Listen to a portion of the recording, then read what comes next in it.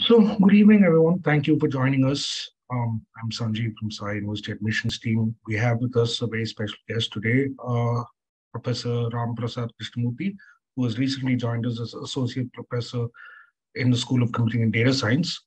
He will be today talking to you about increasing emerging trends in artificial intelligence and machine learning, and also about applications in computer vision and natural language processing and the emerging trends in those. So, a brief introduction. Dr. Prasad has more than 15 years of experience compromising with research and teaching in the areas of machine learning, computer vision, biometrics, software development, and algorithm design. Dr. Prasad finished his PhD, earned his PhD in computer science from Universidad Autónoma de Madrid in Spain in 2015 with the highest distinction, and was also awarded the title International Doctor.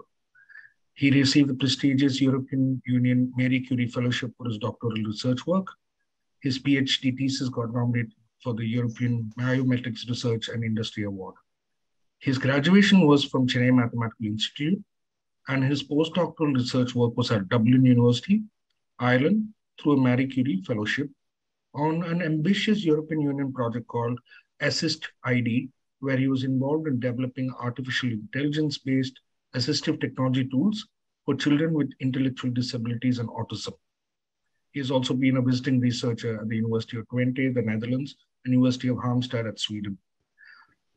Further to that, he also has an entrepreneurial stint where he is the founder and director of Vision Corp Research and Development Private Limited, which focused on consultancy and training in the domain of artificial intelligence and computer vision. Before joining us at Sai, he was associate Shiv Nada University, Chennai, as an assistant professor.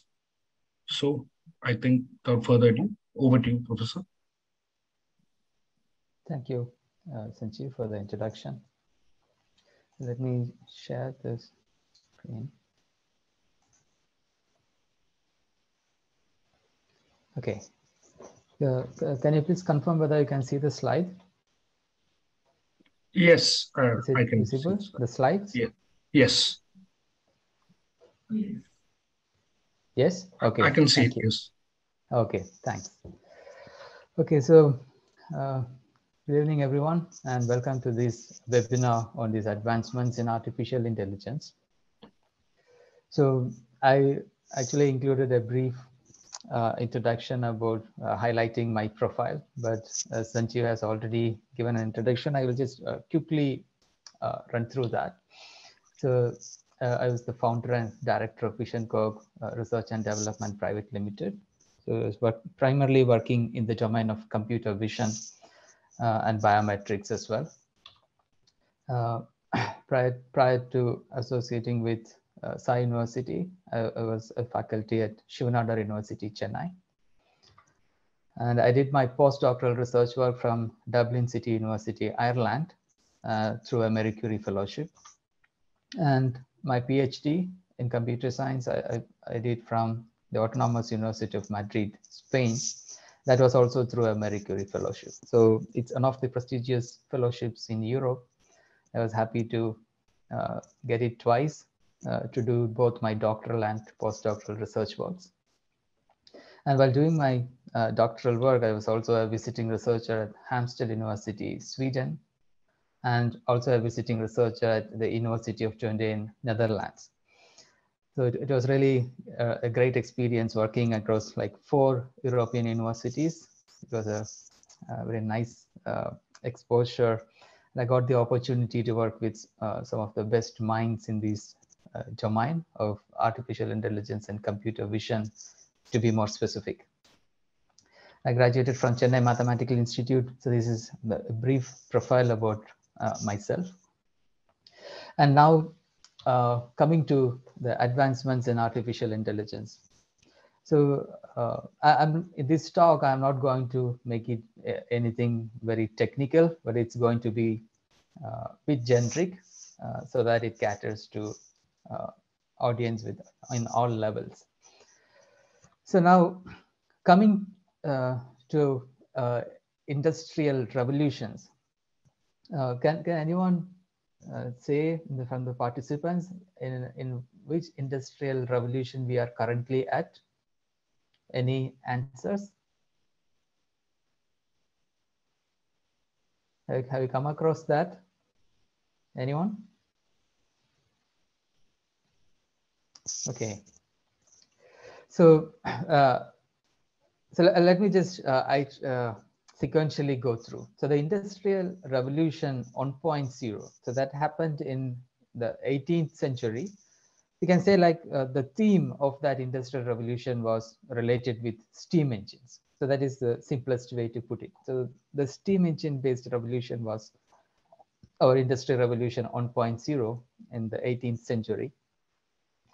And in the early 20th century, it was all about electricity. So you can say the Industrial Revolution 2.0, which was in the early 20th century, focused on electricity and related innovations, electricity-based innovations. And towards the late 20th century, we had this Industrial Revolution 3.0, which was all about information technology.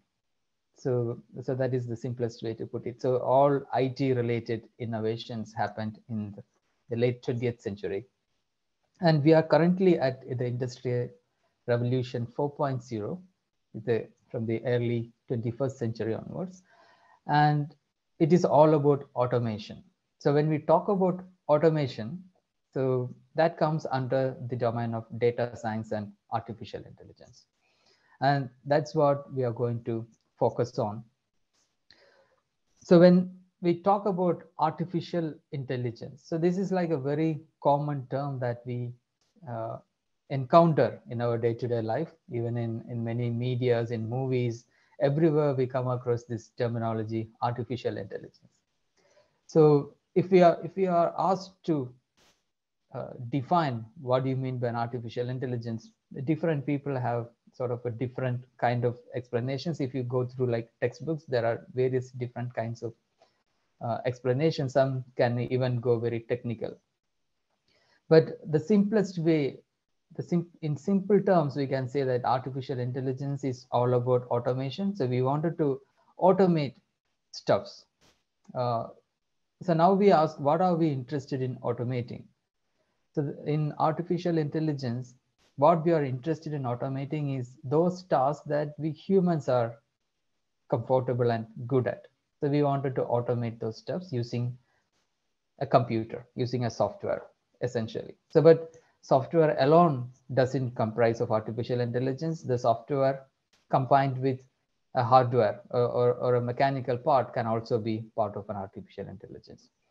So it is not just software alone, but it can also be a mechanical part, a hardware like a robot, or even like a self-driving car. These all are part of artificial intelligence.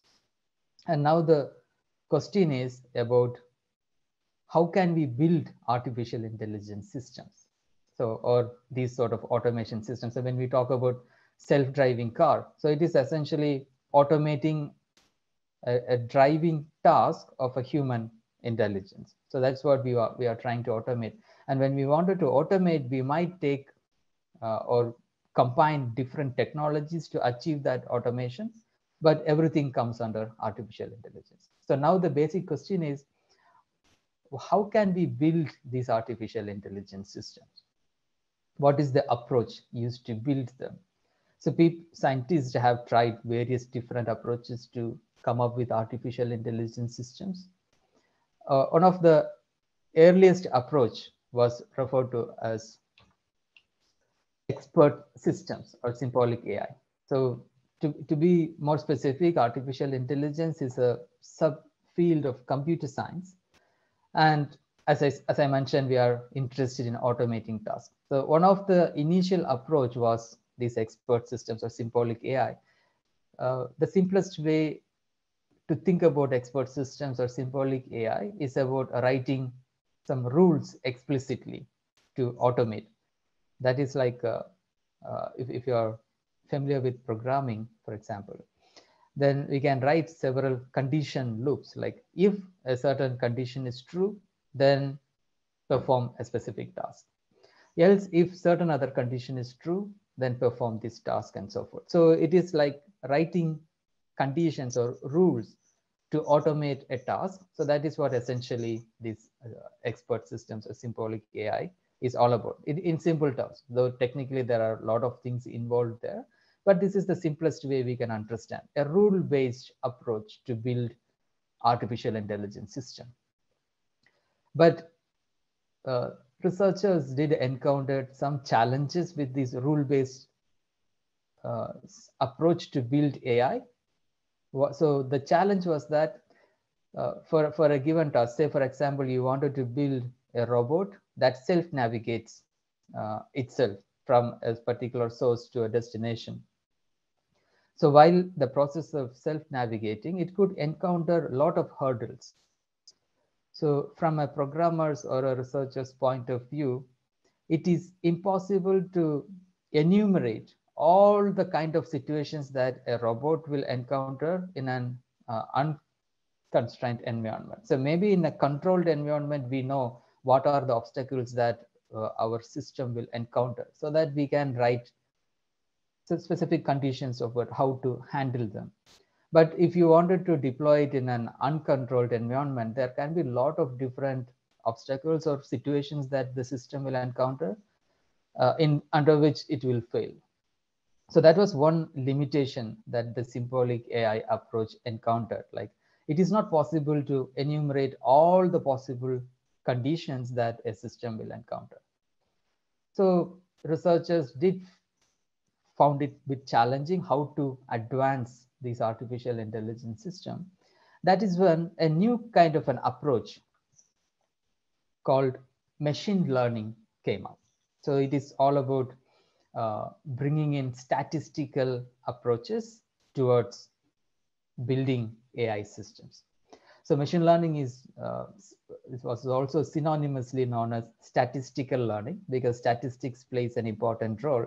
And now we can ask then what is the difference between statistics and machine learning?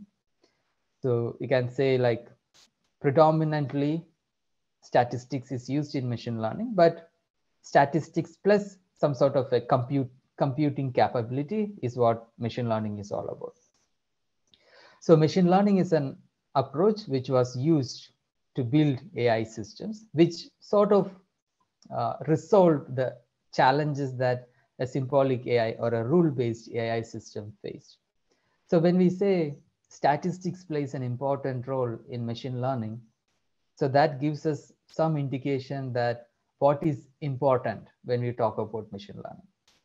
And when we talk about statistics, data is important. So only if we have data, we can perform some statistics on it. Say, for example, some descriptive statistics like given a set of numbers, you wanted to find what is the minimum among the set of numbers, or what is the maximum among that set of numbers, or what is the average, which we also call it as mean, or what is the median of these set of numbers. So these are some examples that I'm talking about, like if you need data to perform statistics. So likewise, when you wanted machine learning systems to build AI systems, so we need relevant data to build that. And it was easier to collect data for many of the problems. So it was a successful approach to build artificial intelligence systems. So machine learning was sort of popular starting from like 1990s onwards. Artificial intelligence is not a new idea per se, even though it is very popular in recent years. But this idea existed something from 1950s onwards. So the idea of artificial intelligence was discussed among the computer scientists, and the progress has been happening from 1950s onwards. The 1990s, we saw a significant approach called machine learning to build AI systems, with which we are able to come up with many commercial applications. In the last decades, for the past 10 years, there was one particular type of machine learning approach, which is referred to as deep learning, which became very prominent. Even though we say like machine learning with statistical approaches, we are able to solve certain automation tasks, there are also challenges there, especially when we talk about domains like computer vision and natural language processing. So what do you mean by computer vision? So it is like, given an image, a simple thing would be, given an image, you need to find out what are the various types of objects present in an image. So that was not an easy task, because a particular object can appear in various different ways in an image. It is not that easy to recognize what are the objects present inside an image. That is one example of computer vision. Another one example of natural language processing could be like, you give a paragraph about a review of a movie, for example, and then you want a program to determine whether that movie review was a positive review or a negative review. So these are some examples of natural language processing. So how do you understand the text and come up with some description about that particular text? So as part of natural language processing, I was just talking about text data, but you can also have speech data as well. So speech as well as text both comes under the domain of natural language processing. Text being more prominent because that is humongously available online. And when we pick these computer vision and natural language processing problems, there are also several sub-problems in these domains. And with deep learning approaches, we were able to address them much better than the conventional statistical machine learning approaches that we were using. So in the past 10 years, this deep learning has been becoming very popular in solving these visual and language challenges. And at the same time, it is a fast advancing domain. Deep learning is a new name, new in the sense like very popular for the past 10 years. But it is not, the idea is not something new. This also existed something way back from 1960s onwards. Back then, it was called as artificial neural network. So deep learning is sort of a new manifestation name of that old concept, artificial neural network. And this is the current trending approach to build artificial intelligence system. And in this particular webinar, we are going to look at few of such interesting applications that were developed specifically using this deep learning approach. So that's what we are going to look at, which focuses on the computer vision and the natural language processing domains. So before getting into that, I just wanted to introduce you to these three computer scientists who are like phenomenal in contributing to advancing this deep learning domain, which is the current state of the art in artificial intelligence specifically. So Yoshua Bengio, Jeff Hinton, and Jan LeCun. So these are three computer scientists. They are also professors in various universities. They were so phenomenal so that they were given the highest award in the domain of computer science. You should also know that there is no category for computer science in Nobel Prize. So there is no Nobel Prize for computer science per se. That is the case with mathematics as well. So there is no category for mathematics in the Nobel Prize category. But there are other prizes which are considered equivalent to Nobel Prize in these domains, in computer science or in mathematics. So when it comes to computer science, so there is an award called Turing Award, the ACM-AM Turing Award, which is considered equivalent to Nobel Prize in computer science. And this award, Turing Award, has been given to these three computer scientists in the year 2018, just for their contributions in advancing the domain of artificial intelligence. So Yoshua Bengio and Jeff Hinton, so they both are from Canada. Yoshua Bengio is from the University of Montreal, and Jeff Hinton from University of Toronto. And Jan LeCun is from the New York University. So they all are professors there, but they also hold industry affiliations. Like Jan LeCun also leads the artificial intelligence research group of Facebook, whose parent company now, which is popular as Meta. So he leads the artificial intelligence group of Facebook. Jeff Hinton, he leads the artificial intelligence group of Google. So there is a specific group called Google Brain. So he leads that particular research group. And Yoshua Bengio also do a lot of consultancy works in the domain of artificial intelligence to many companies. So this is how they are interested in. And when you get into learning this particular concept of machine learning in depth, you would understand the significant contributions made by these computer scientists, and it's really well appreciated as well. So when we talk about deep learning approaches, those deep learning revolution happened, as I was mentioning, like some 10 years back. So this happened in 2012 in the context of a world level competition about image classification, so which is referred to as the large scale visual recognition challenge, abbreviated as ILS-VRC, based on a data set called ImageNet. So if we ask, okay, what do you mean by that? What is that particular competition? So the problem to solve is that if you are given an image, you should be able to say what object is present inside that image. Say, for example, if you are given this first image, you should say what was that object. So it was a mite. So this, in the second image, the object present is a container ship. So here it is a motor scooter. Here it is a leopard. So this is what we call as a classification problem. So we needed to predict what is the object present inside that image so that it becomes the prediction, the category. So in the year 2010 and 2011,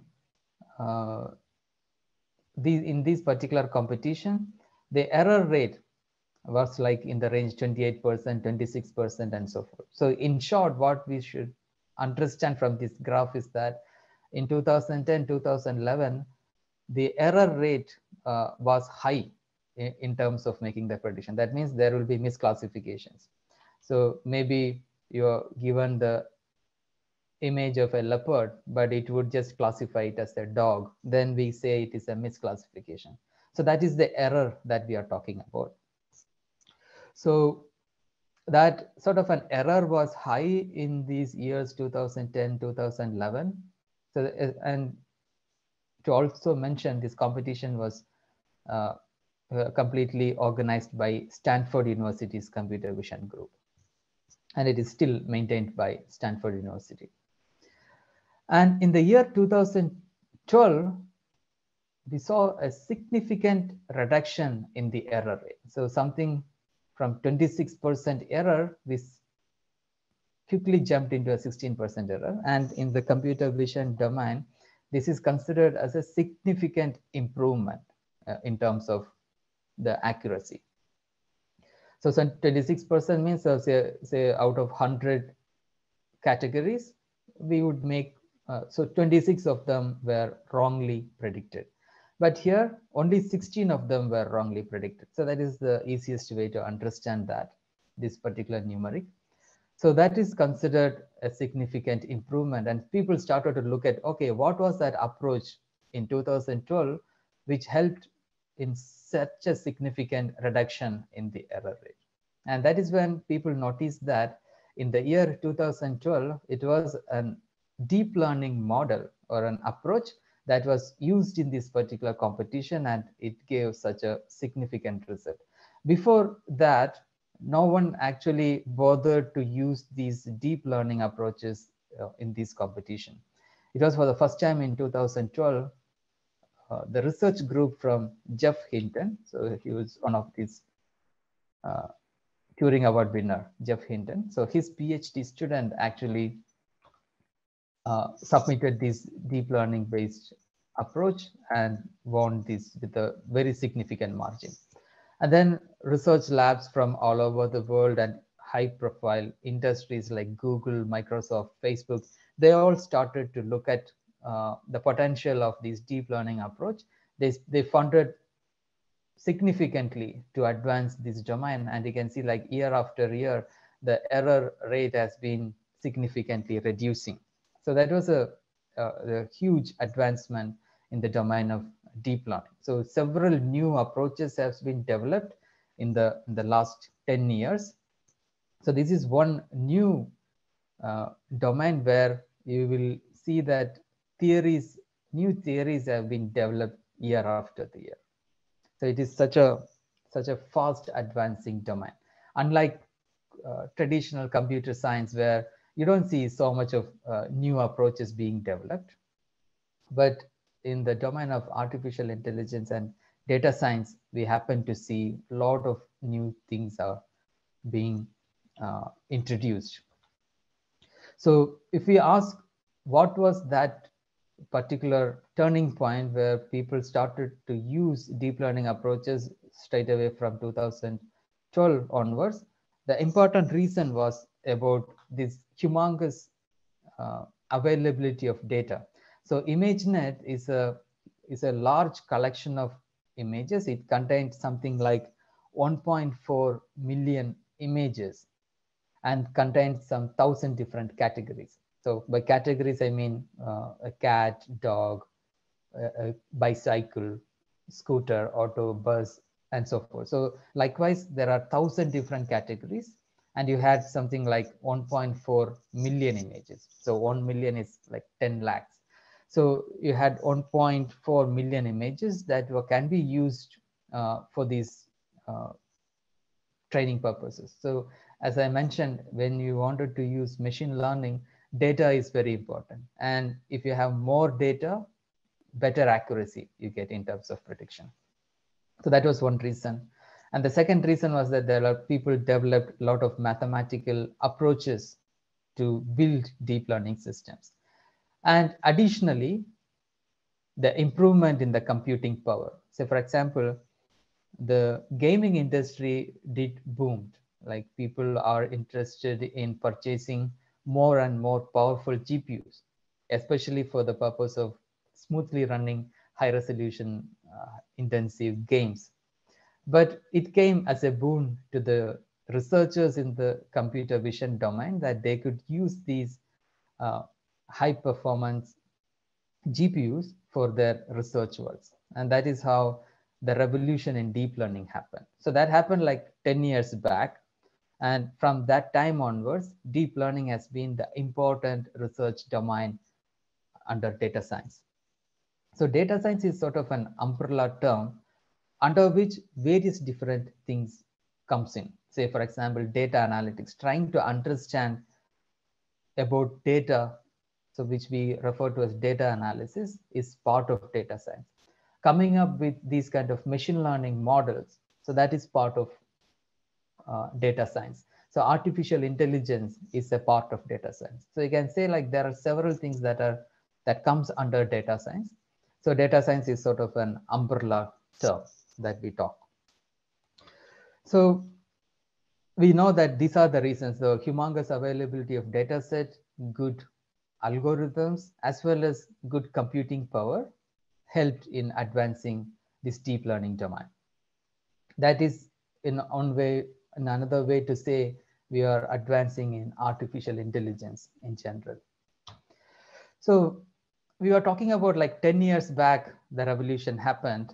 And in the last 2 years, I mean, in 2022 and also in 2021, we saw several innovations in the domain of artificial intelligence. So a lot of advancements in AI applications. So there was a company called DeepMind, which is based in UK, which was later acquired by Google. So now DeepMind is part of Google, but though initially it started out as a startup, but then it was acquired by Google. They came up with a very interesting model called AlphaFold 2. So previously we saw about approaches or machine learning approaches which could solve computer vision problem. So that is more of a, you can say it is in the IT domain. But now we are able to solve important problems in life sciences as well. So in short, these data science or these various approaches that comes under data science is not just restricted only to information technology domain, but wherever you have humongous amount of data, in all these places we can apply various aspects of data science. And in 2021 July, we saw a significant contribution of artificial intelligence in the life science domain. So to, to put it in simple terms, if you are given an on-dimensional sequence of amino acids, there is an AI program that can predict how these amino acids will fold into a proteins, because it's essentially the folding of amino acids. So what we refer to as proteins. So the model could predict what kind of protein folding it will arise for a given sequence of amino acids. And that was another sort of a ImageNet revolutionary moment for deep learning. So if we could predict these kind of protein structures, it helps in coming up with medicines for many challenging diseases. Otherwise, it would take long number of years to come up with such medicines. But with these kind of AI approaches, we can sort of make it much more faster than the traditional approaches.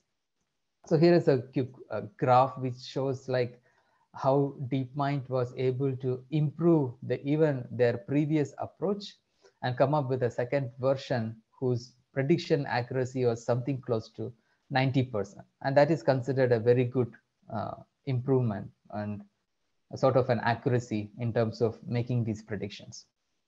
So this is one place where we see like how artificial intelligence can be applied in various different domains. DeepMind also came up with another very interesting AI program in February 2022, early this year, which is referred to as AlphaCode. So what does this AlphaCode do? So I guess many of you would have heard about competitive programming. So it's like in competitive programming, the problem statements are a bit more intense and harder. So coming up with solution for competitive programming is not that easy. And one such example is about informatics Olympiad. So if you look at, take informatics Olympiad problems, so the problem statement itself is so large, like it will feel like half a page or an entire page. And trying to understand what the problem statement is and then thinking about a solution for that, it's not that easy. It is a humongous process.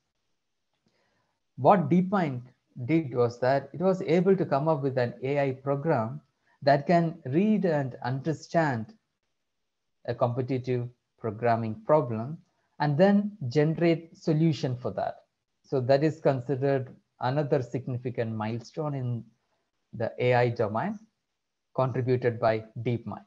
So there is a public platform called Codeforce, which supports competitive programming.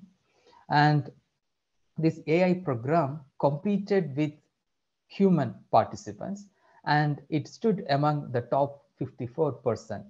So in that particular competition, around 5,000, more than 5,000 human participants were there.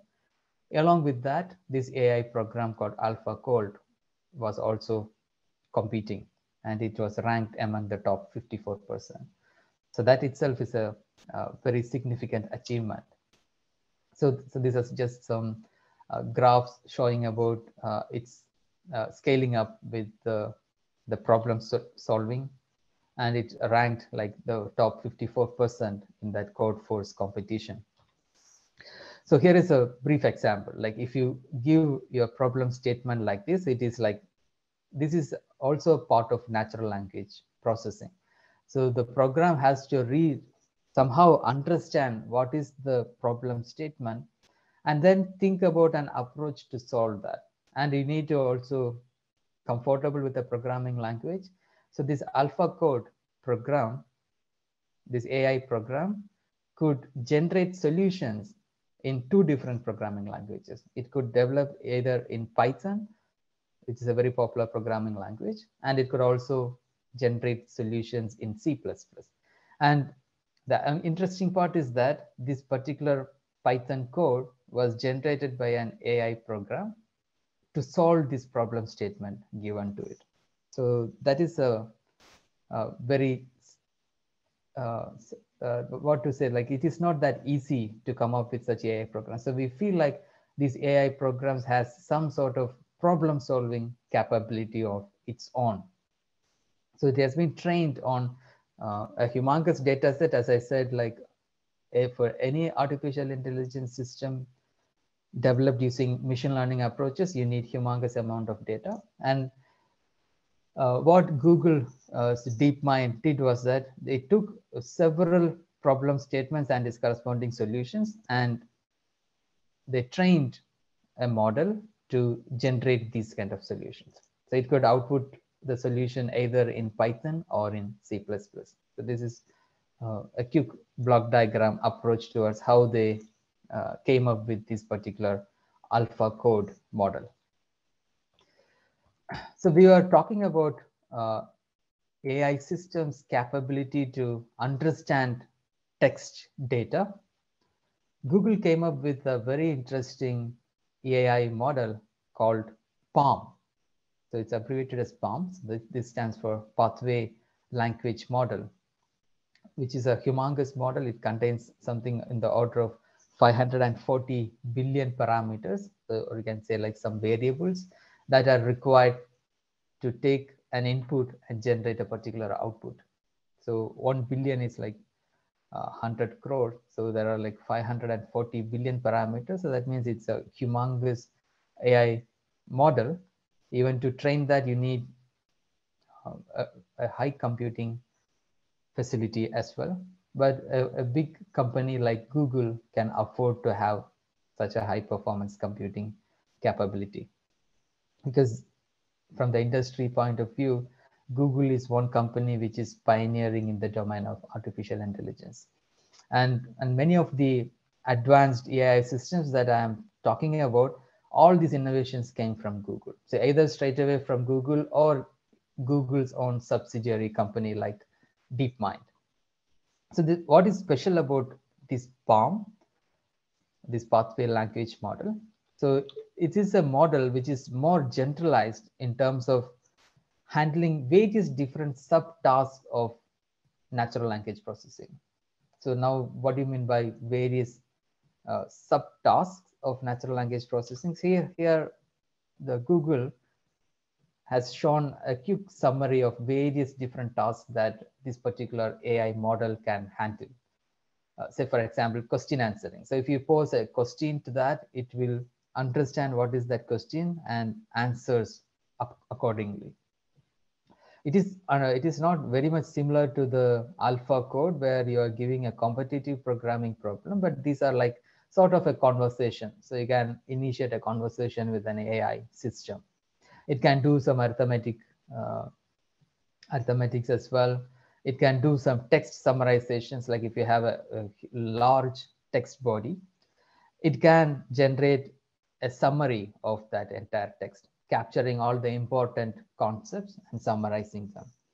It can translate, for example, from one language to another, say from English to French. If you wanted to translate a text, this particular AI model was able to do that. One interesting thing that I noticed here was about its capability to explain jokes. So if you just type in a joke, it can actually explain what is that joke. Say something of this sort. So if you just type in a joke, and this AI model PaLM can interpret that joke and give an explanation about what that joke is. So that is really a very interesting AI application, especially in the natural language processing domain. So this happened in April 2022. The importance of the PaLM is that this is one model which can solve several sub-problems, but it is also common in the AI domain that you have some artificial intelligence programs that are good at solving one particular task, and it is extremely good at doing that. So that is also a kind of research that happens in the domain of artificial intelligence. Along that line, Google had one artificial intelligence program called Lambda.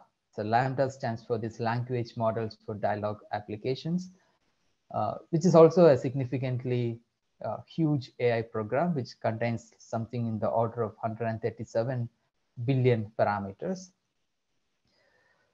So Lambda was also very controversial recently. So it is about a dialogue-based application that you can initiate a chat with that AI system, but it is like text. It's not a speech-based conversation, but it is a text-based conversation, something like a chatbot, but more intelligent chatbot. So that is the simplest way to put it. So you can initiate a conversation, and it gives reasonable responses to our inputs. So that is the speciality of this Lambda. The controversial thing about this Lambda was that the Google engineer who was involved in developing this AI system, he made a public remark that AI systems have started to become sentient. So here is that controversy which I have cited from a science magazine called New Scientist, which was published in June. This was published in June 2022. The controversy is this. So he said, like, the AI system has become sentient, and if he had not known that he was actually conversing with the AI program, he would have believed that he is actually conversing with a 6-year or an 8-year-old kid. The fact was that he felt that the AI system started exhibiting some fear. So the sentient being starting to express some emotions and feelings. And specifically, he was highlighting about the system started to exhibit fear. So that is not very common. It is very difficult to program in these kind of emotions and feelings into a system. But he felt that. But that became sort of a controversy, and Google actually suspended that engineer from working in Google. But what I'm trying to say is that the AI systems are becoming so advanced that even it is difficult for humans to identify or to distinguish it from human and artificial intelligence. Okay, so this is all a text-only based processing that we were talking about, but very recent innovations in AI is also moving towards combining both both natural language processing and computer vision. So that is the next level of innovations happening in the domain of artificial intelligence. Along that line, this particular AI program called Flamingo, which is again developed by DeepMind, which is the Google subsidiary. So this is popular in the sense of it is a visual language model. So this is about combining both computer vision and natural language processing. Let me just show you an example of how a Flamingo AI program works. So it is also sort of a dialogue-based conversation, but it can also interpret images. So if you just give this image as input to this particular Flamingo chatbot, it has tried to understand what are the contents of this image. And it says like, this is a picture of a hockey game. And if we ask which player has the puck, then this Flamingo system was able to even answer that. So the player in the red jersey has the puck. So it is able to understand, given only an image, what kind of a game they are playing, and also tries to understand about the individual objects inside the image. So this is sort of a next level of AI system. And even if we ask, okay, what country is he from? It's able to answer he is from Canada as well. So based on these logos and that sports related logos, it is able to even make that prediction that he is from Canada. So this is also moving towards creating artificial intelligence that is very much close to human level intelligence. But if we ask, is it possible to bring in all the faculties of human intelligence into an artificial intelligence system? Many serious computer science researchers believe that it is not possible to have or to come up with an artificial intelligence system that can completely replace a human being. But we are progressing towards that.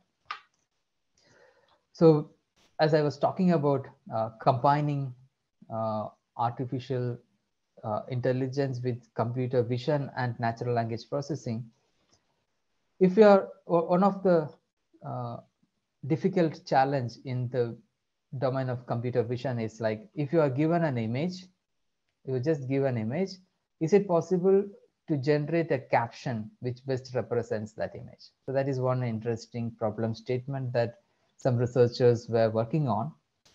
And Stanford University uh, is one of the initial pioneers in building such an AI system.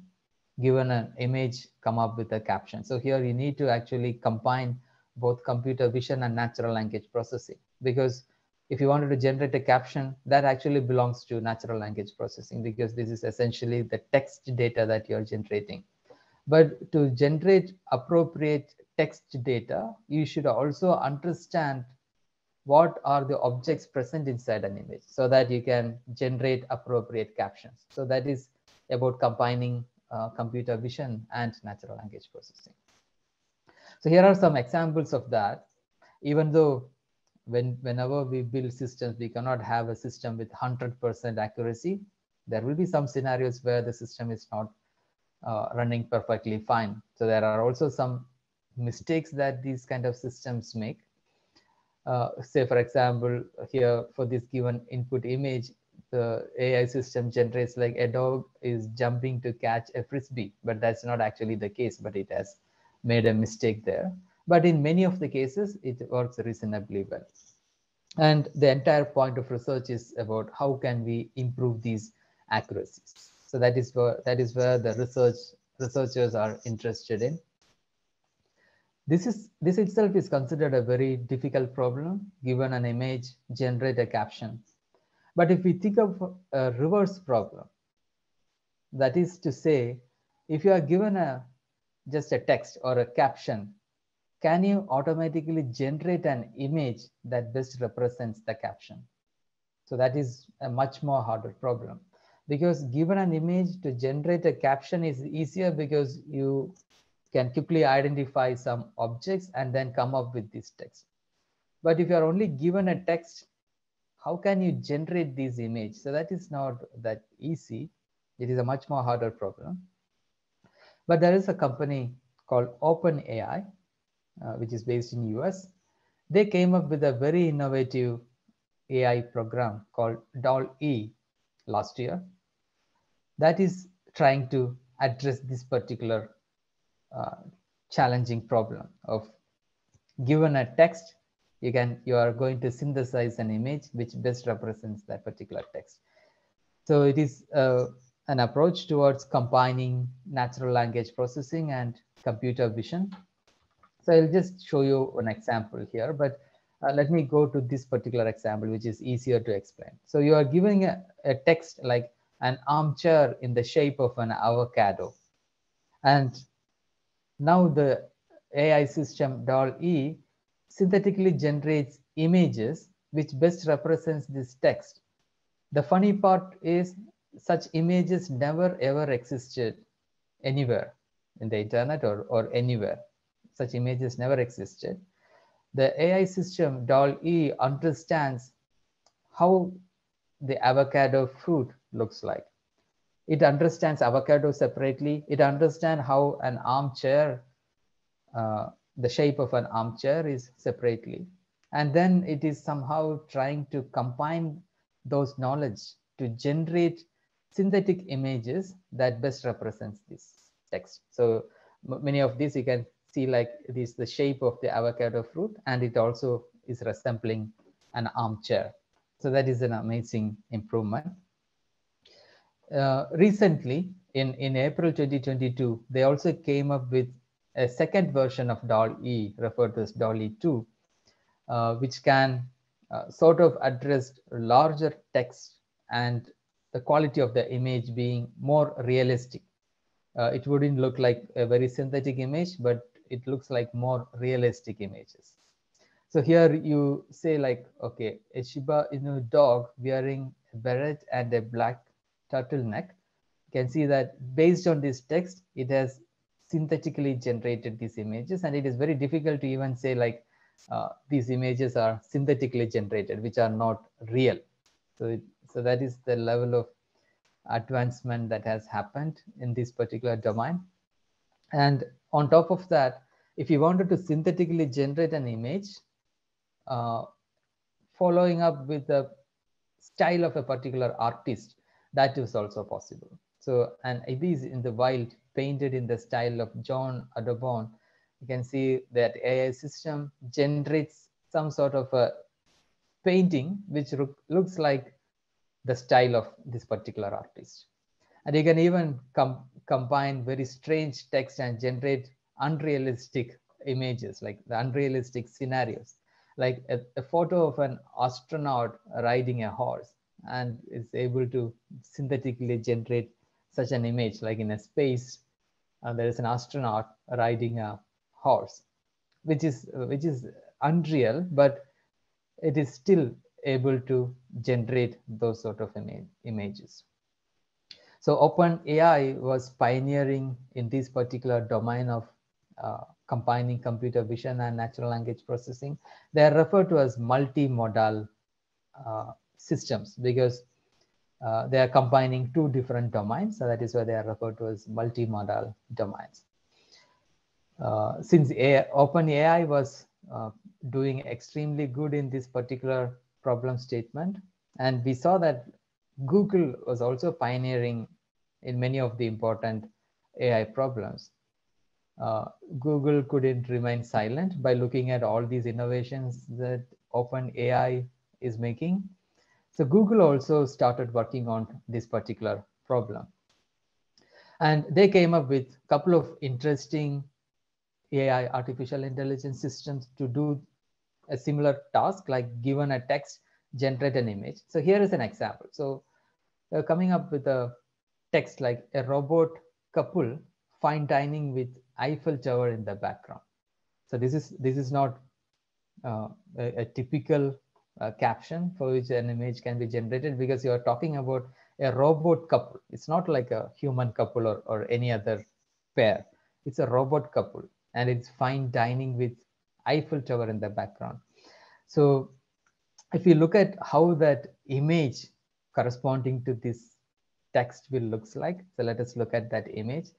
So this is how that image, which is synthetically generated by the program. So here it assumes these are a robot couple and they are fine dining with Eiffel Tower in the background.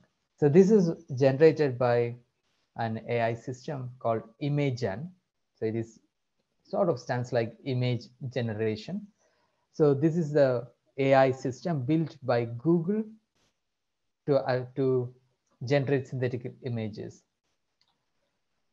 So Imagen roughly contained like 4.6 billion parameters. This also combines natural language processing and computer vision. They released this in May 2022. So that's like a couple of months back. So this is the approach. So I don't want to get into the technical details of how these systems work, but this is how. So it takes a text as input, and then it generates relevant images. And you can also generate it in different resolutions, image resolutions as well.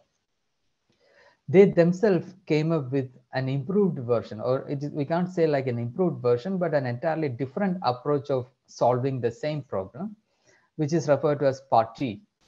So PARTY stands for Pathways Autoregressive Text to Image Model. So this autoregressive, these are some technical terms. There are some concepts related with that, but we can't discuss about those in details.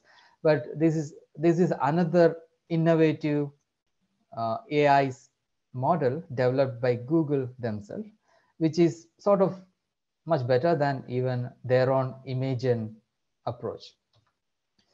So what it is good at, what Google Party is good at, it was released in June 2022. They are capable to understand large captions. Like even if you have multiple sentences in your caption, it understands about those captions and then generates images accordingly. So if you say like a close-up high contrast photo of Sydney Opera House sitting next to Eiffel Tower. So that is a very strange combination, but it tries to understand all those text requirements. Say under a blue night sky of roiling energy, exploding yellow stars and radiating souls of blue. And it is able to roughly satisfy all that we have mentioned here. So this is a much more capable system to understand large text captions. So here is another example, like a photo of an astronaut riding a horse in the forest. So we are giving more conditions there. And the forest with further conditions, like there is a river in front of them with water lilies. And you can see like after interpreting this particular text, this Party AI system was able to synthetically generate images that best represents these captions. So it's really great that it is able to synthesize images. Such images never ever existed anywhere. So that is the interesting part. As I was mentioning about, it can understand larger text, but it has also the capability to generate images in various styles. Say, for example, if you want an image being generated with a DSLR quality, if you just add this additional term keyword DSLR, the image generated is similar to that particular style. So you say a scholarly wombat wearing a vest and a boatie. He is reading a book in a coffee shop. There is an espresso in a small glass cup on the table. And we want it as a DSLR quality. And this is how an image has been synthetically generated. For the same text, instead of DSLR, if you just replace this keyword with, if you wanted to make it like an anime representation, then you can also do that. So you, instead of DSLR, if you just put anime illustration for the same caption with only this particular keyword change, it is generating an anime illustration as well. So that is, this is the sort of the recent advancements in the AI domain in the June 2022, where we have these sort of a multi-modal systems generating these amazing images. And we are not very far from where we can just write a script and you can automatically generate movies using AI systems. So that will be very interesting to look at if we really have a system like that. So this works on a specific state-of-the-art approach called transformers. Students who will be enrolled into CDS, data science major or data science minor, they will definitely be going through these kind of models called transformers, which are the state-of-the-art in deep learning. So will be a specific course called deep learning, where there are so many prerequisites to be covered, and then finally the state-of-the-art, which is currently the AI architecture, which is generating all these interesting applications. So this transformers is a approach, which was developed by Google themselves, and it is dominating in multiple domains. So with this, I would conclude my talk. So this is all about the recent innovations that is happening in the AI domain. So if there are any questions, then we will take those questions as well. So Sanjeev, so I hand it over to the organizer.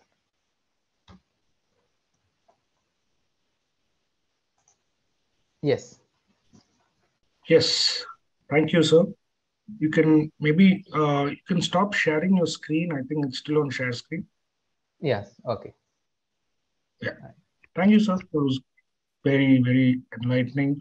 Now we have some questions on the chat box. I will take that first. And then Okay. others who wish to ask questions, you can raise your hands, and then I can ask you to unmute and you can speak as well. Okay.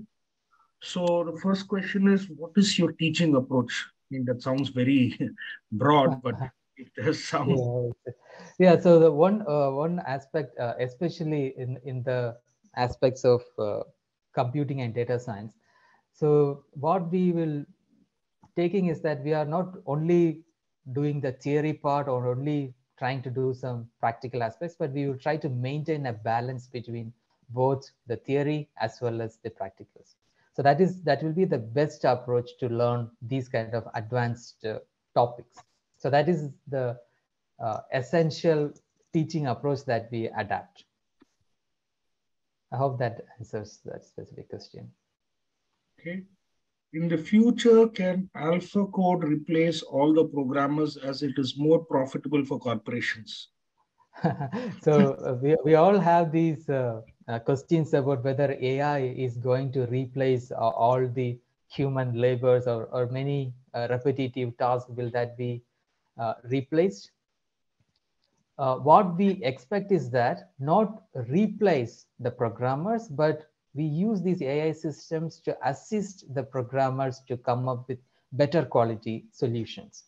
So that is where we are actually looking at. And even there are a lot of ethical committees related with AI being discussing about the threat to human jobs and so forth.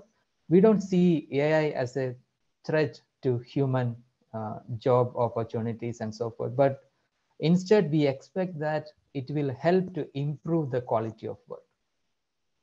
So that is what we are expecting. Yes. Okay. So actually, that's a good point. Are you saying that it would help, but there will be no, it will not make people redundant in that sense? It's We always are a not, question. Or they will be forced to go to a higher level of operation. correct. So there are some very boring tasks that humans themselves do not find anything innovative or interesting. That can be completely replaced with the AI system, and the humans can. So we can look for better job opportunities. Okay. Thank you, sir. Now we have, okay, who is, this is school, I think it's Hari Krishna S. Are you here on the call, Hari Krishna? If you are, could you raise your hand? Because you have asked a question for which I'm not able to. Hari Krishna? So there is a science fiction movie named Yes, Her. her, yeah. So yeah, so you're asking like, can such things happen? So that is something related with what in artificial intelligence we call it as general artificial intelligence, artificial general intelligence, or sometimes people refer to that as technological singularity. In science fictions, this actually exists, but in practice, having an AI system which is good at several tasks we are nowhere near to that. There are a lot of challenges that we face as a researcher. We know that even trying to distinguish between cats and dog itself is not an easy task. Even now, with all these advancements we talk, there can be certain places where an AI system cannot clearly distinguish between a cat and dog. So we are nowhere near to that, but in future, will that happen? We don't know. We can never say that it is impossible, but we don't know how long we need to wait to reach to that particular stage. Yes. Thank you. Next one is, in AI's main role is to do tasks that humans can't do, then what humans can do. There are places where, say for example, in extreme weather conditions, we need to service certain devices, and if we train AI systems to do that, then that will be good. But it cannot be always to say that we need AI systems where what humans can't do, but we expect that AI systems will assist assist the human task. Even say, for example, in calamities like fire accidents, where humans can't quickly go in there to see whether there are some victims. But if you have AI systems which can, like drones sort of a thing, or other kind of small robots which can self-navigate into that fire accident locations and find out whether there are actually someone trapped in there, so that it can be life-saving as well. So in that aspect, it is, yes, so we need such systems, but it shouldn't be restricted only to tasks which humans can't do. So next one, this is a nice question. For that hockey and puck image, did the artificial intelligence system find out the country by grouping? Is it like they first identify the sport and matching the jerseys, or is it in what other way it could have happened?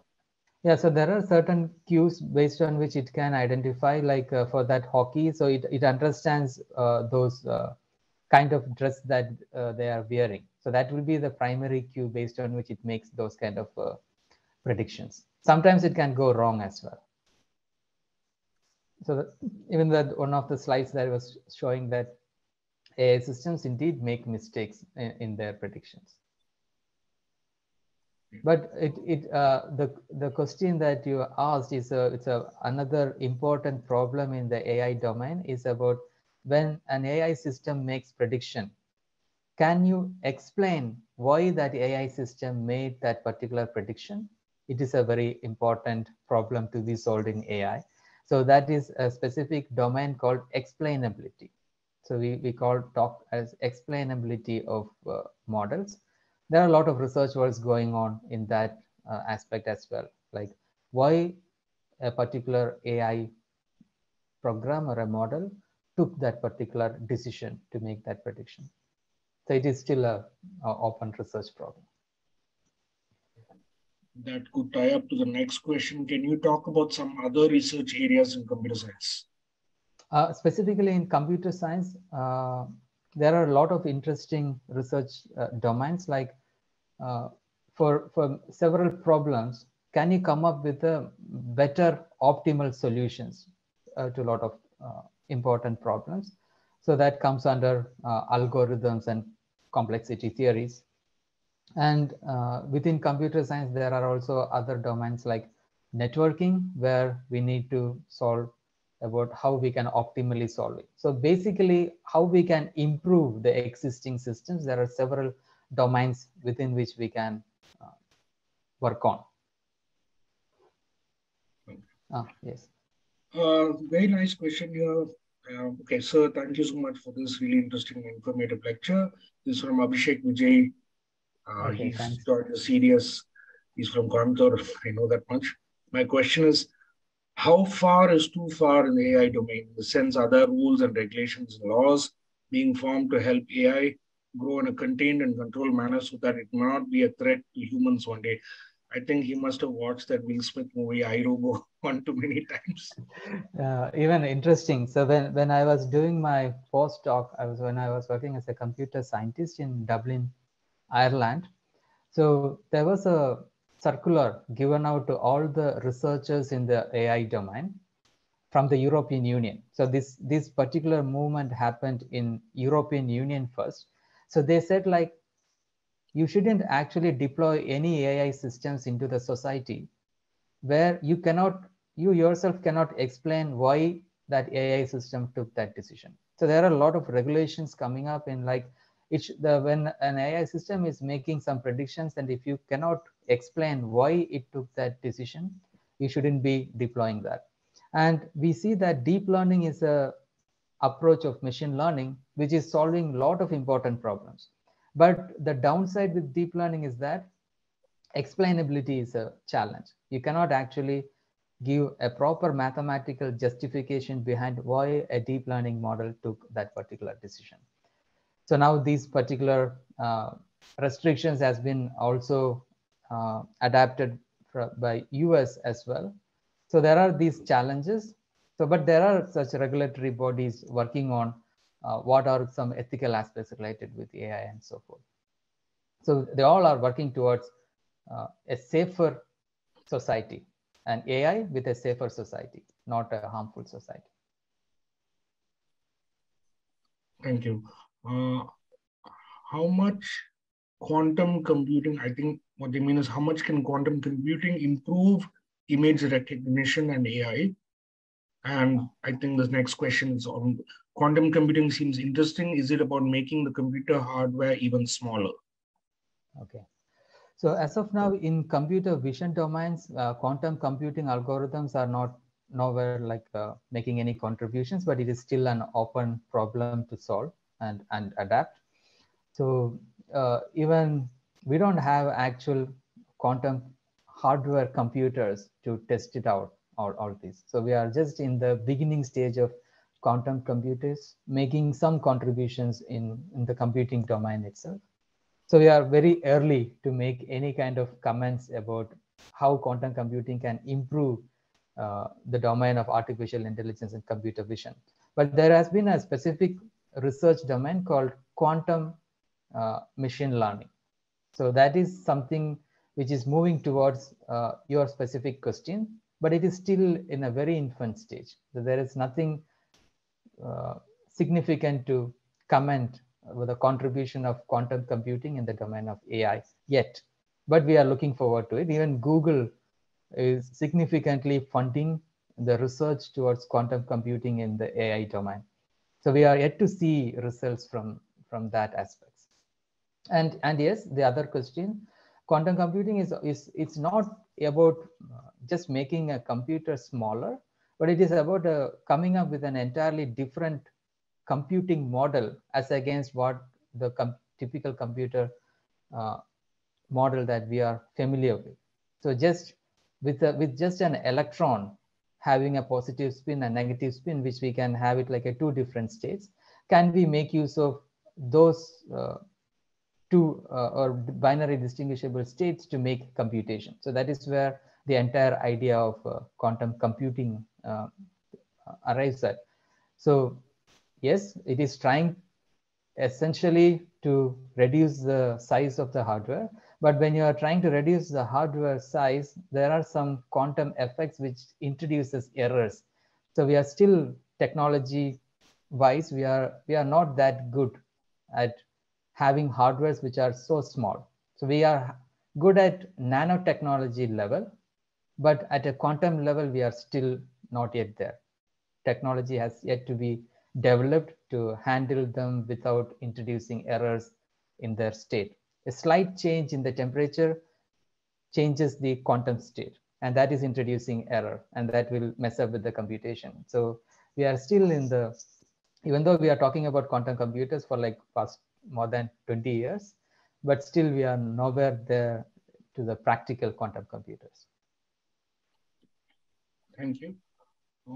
Next question, is there any other way of machine learning other than deep learning that is trending?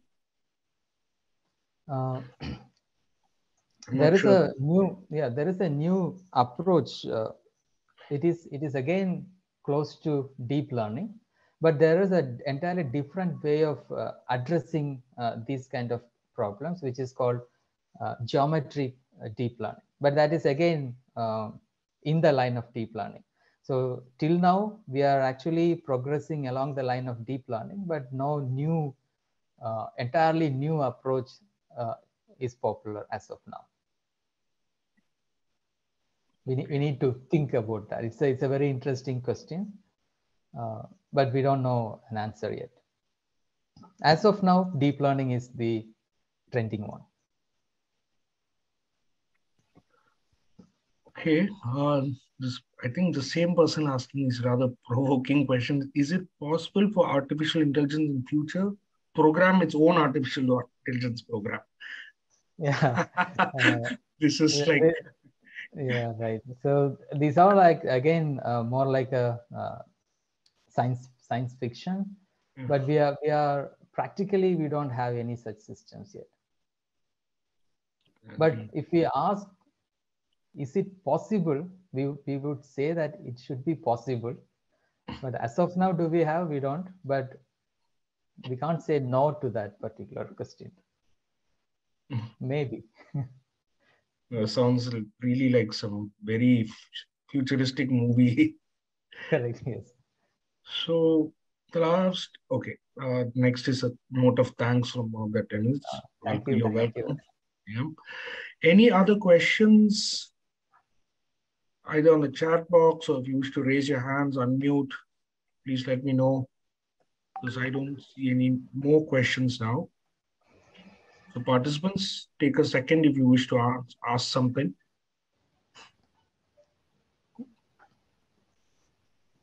Any other questions? Actually, I have a question. Since they're all talking about movies and things, I remember watching that movie, Minority Report. Has that got to do with AI? And is Uh, that is some technology about predicting some future actions, but yes. uh, I don't exactly correlate it with artificial Okay. intelligence per se. Yeah. Okay. That is another time, sort of a time travel based science fiction. Okay. Oh, Some okay. This is version of that. some info about Sai University, please. That is a rather broad question because that's a separate session by itself. I can do the initial bit and maybe Sir can just talk about the CDS program briefly. Sai University was founded in 2018 through the Private University Sai University Private University Act passed by Tamil Nadu Legislative Assembly. We started with master's programs in law and fellowships in law. And our first batch of undergrads started last year. They joined in 2021, where we have two schools, the School of Computing and Data Science and School of Arts and Science, which offers BA and BSc honors degrees with a lot of interdisciplinarity possibilities where you can take a major in one program and minors in others across schools, not just within the arts and science, but across with the computing and data science as well. Now, computing and data science similarly is a BTech program, 4 years, while the BA BScs are 3 years and can be 4 years as well, honors degree. And I think then if you want to briefly outline the computing data science, the broad vision and sort of specializations, I can leave that to you. Yes, even with the School of Computing and Data Science, there are two majors that we are currently looking at. One is to major in computer science, the other is to major in data science. But the degree that will be awarded is BTech in computing and data science. But within that, you can major and minor in. So major in computer science or data science, and you can choose your minor as something completely different from a technical domain. So maybe like a music or psychology or literature or anything of that sort. And likewise, the other in other direction, students from arts and science, they can actually minor in computer science or in data science as well. So we are open to all these kind of different combinations, and whoever finds the subjects interesting, they can tailor those elective subjects such that they can minor in either in computer science or in data science. And data science students also this option to minor in mathematics as well, which will be a very good combination if you are interested in especially doing continuing a research career, like either in academics or in industry. That would be a good option as well, to minor in mathematics. Right. Thank you. So now we have a question subject based. Does deep learning play a major role in real life simulation, like a simulation for firefighters, road accidents, decision making of that instant? Now, as of now, deep learning is not actually helping with building these kind of simulation softwares. That is entirely done by other programming aspects, which also includes computer graphics. But deep learning, these kind of simulation softwares that we are talking about, it helps to build AI systems that can actually learn to address challenges in such firefighters, for example. So it can help the AI system or a deep learning system with data. So that is the way it does. In fact, for self-navigating cars, autopilot, for example, or self-driving cars, they actually uses these kind of simulators to train how it should work in actually in the roads. Right. I think when he meant simulation, was he also this Hari Vishnu was asked this question? Was he meaning like some kind of predictive mechanism that this would be the different scenarios of using deep learning? I'm not sure. I'm not exactly sure about if that is what is meant there. Yes, that's what he has said. He has said yes, sir. Now that he's put in the chat, so I don't think he meant from a graphic point of simulation. He meant like given a scenario that you know that when a fire breaks out or earthquake breaks out, in deep learning based on historical data create like yeah, it is possible, and there is an entire domain called AI for social good, and these are the kind of AI systems that has been developed under that particular category. okay. AI for social good, and especially for forest fire, not only like within the society, but forest fire and things like that, AI systems has been developed. Right. I was actually, I mean, just recently reading that AI systems are being developed to understand crop cycles, disease for farmers. Correct. So in So that, agriculture, so that is, so wherever we have data now, we will be able to come up with AI systems right, assisting that. right. So So it that is not then, just restricted to one IT domain or anything. That's what I right, was mentioning. Like it has a huge right. possibility in It, health sector, etc. which is very good because they were able to then avoid cultivating during a possible disease Correct. cycle and lose all that time. I think they're also using it to understand which seeds produce better yield, Better and so all that. forth. So So, they're so in using short, we that. are expecting that AI systems will assist in all these domains to improve the quality of whatever, whether it is the quality of living or the quality of agriculture or any domain that we take. Right. Thank you. Now, is there a relationship between a point of view and error? Like in one image, which considered a cycle as a skateboard, it was top view, which might have been confusing because the cycle from that view did resemble skateboard. Yes, correct. So these post exactly. So these post variations are one, so that we refer to as post variations. That what you are mentioning as point of view and error. So these post variations are one important challenging task, and deep learning is somehow able to handle all these post variations and come up with a reasonably good predictions, which was not otherwise possible using previous approaches. But with deep learning approaches, we are able to do it, and if you have more training data sets with various different poses, deep learning system will come up with a better prediction. So wherever we see errors, it is because the deep learning system didn't get sufficient variations of that particular scenario to be trained. So that is why we see those errors. Thank you.